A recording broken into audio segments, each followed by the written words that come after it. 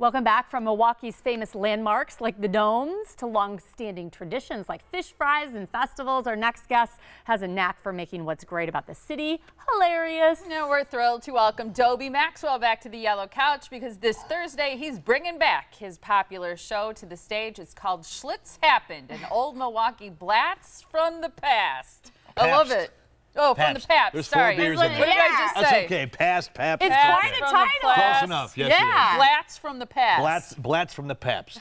Okay. Blatz from the It's Pabst. okay. As long as I'm here, it's all right. Who cares Doesn't what it's matter called? what it Just is. come Exactly. see ya. Yes. We'll get it right at the end. Great to see you, Dobie. Great to be back always. So your show is this Thursday. This Thursday at Revere is out in Delafield. And do you always kind of switch it up? Because I know this is a show that you've done before, but you add a little new energy to it. Yeah, it's Miles Davis, the jazz trumpeter, said I play some of the same songs every night, but I never play them in exactly the same way. And there are so many things about Milwaukee. If you grew up here, if you spent a lot of time here, you've been here since what, 94? Yeah. You're one of us. Oh, Sorry. yeah, I feel like yeah, it. hey there, you know what a bubbler is and all those kind of things. And everywhere I go on the road, I've been all over America, and someone's always from Milwaukee at the shows, and they'll go back in the Green Sheet and Ernie von Schledorn and Leon's Frozen Custard and all those kind of things. And when people come out, they'll throw something in. It's interactive. So I have a story about this, and it goes on all kind of different tangents. It's never the same show twice exactly. You mentioned a lot of things that people are going to be hearing and laughing about on Absolutely Thursday. true. Like, what should people expect when they show up at one of your shows? Well, I kind of talk about what it's like to grow up. I'll say, I don't want to put a number on it, but Okay. if you came of age before the internet,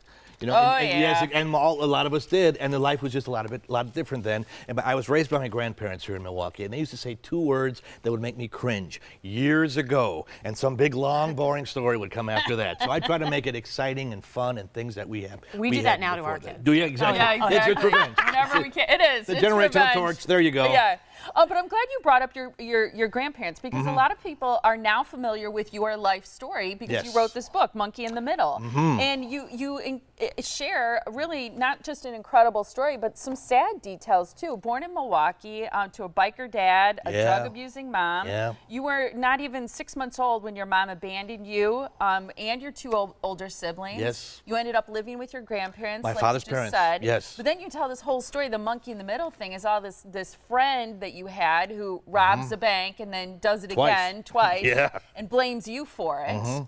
I had to wear a wire for the FBI to get him to confess that he did it. I'm not wearing one today, so don't worry. Okay, You can say good. whatever you want. Phew. It's all good. We told you a lot of things before the show. You did a lot of things. Yeah. It's all in confidence here, right? Show business confidence. But the thing is, there are a lot of sad things that people had in their lives, and I think, you know, selective memory, when you go back in nostalgia, to think of the good things, the fun things, the things you don't realize are fun when you're going through them. You know, people say, "Oh, what high school did you go to?" and all those kind of things. And people come back. The biggest compliment people pay me after the show is, "You took me through the good parts of my life." That's And cute. that's what you can do. And you teach people how to do this too. Yes. You teach comedy, but it's really, is it more about teaching people how to laugh at themselves and their life? Well, you had mentioned about having a second wind at age 56. Yes. There's a whole population now that have raised children that want to come back and live their dreams. They want to be in bands. They want to be a comedian. So I teach classes a lot of times. Most of my students now are older than that, and they go out and they tell about their life stories, and they have more rich life experience, so it's a lot easier to teach them. Here's a question I've always wanted to know is, can anybody be funny? No. First thing I tell Okay, good, so. because I don't think so either. And Really? some people, like, I feel like one of the worst things you can say about someone is you're mean. The second, might be number 2 on the list, is you're not funny. No, You know? some people are tone deaf, some people are colorblind, some people are not funny, and they wind up as middle management, and they make everybody else's life miserable. Well, and some people think they're funny, but they're yeah. not. Nobody thinks you they're a know? bad driver. Nobody thinks they're a bad lover. Nobody thinks they're not funny. It's true. That's I'm a sorry. great point. It No, really it's great. is. What's the It's number good. one rule when you're talking to people who may not be funny on how to be funny? Because I'm sure you've gotten some of those peeps. Be informative, be entertaining, or be quiet. Those are your 3 choices. Informative, Okay. funny, or be quiet. Be All right, quiet, yeah. we have a game for you. This Okay. is Never Have I Ever. All right. I'm going to tell you how you play. So we ask you a question. You say, I have never, or you say, I have. Okay. You ready? I don't know what's coming Okay. here, so here we go. All right. The first question is, never have I ever been called a class clown. I have. Okay. Okay, good. never have I ever You're heard, doing good so far. Sorry, 1 for 1. heard crickets after my best joke. Oh, have. Yeah? Definitely. I've started riots before. I've had the cops called before. The South, anywhere below Cincinnati, should be sold back to whoever we bought them from. South of the From your Mason jokes? Dixon. From my They called jokes. the cops?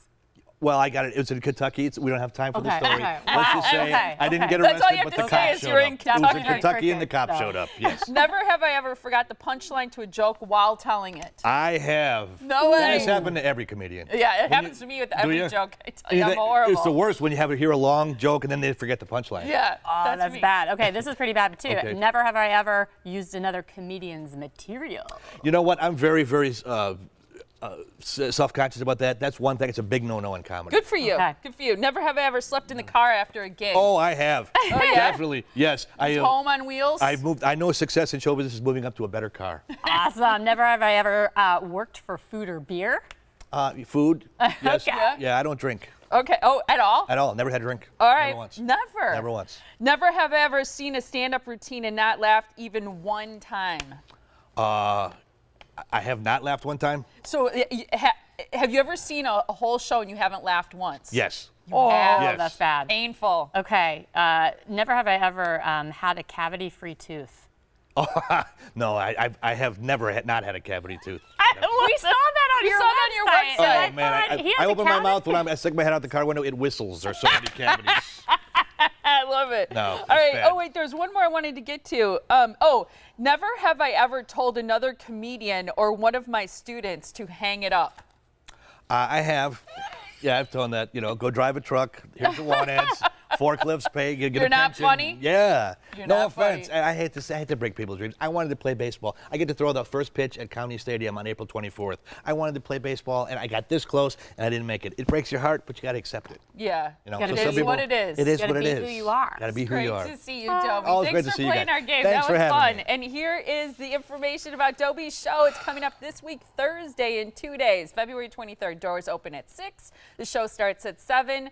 Schlitz Happened, an Old Milwaukee Blatz from the Pabst. Perfect. I got Yay. it. You got I it. did it. Free tickets for Molly.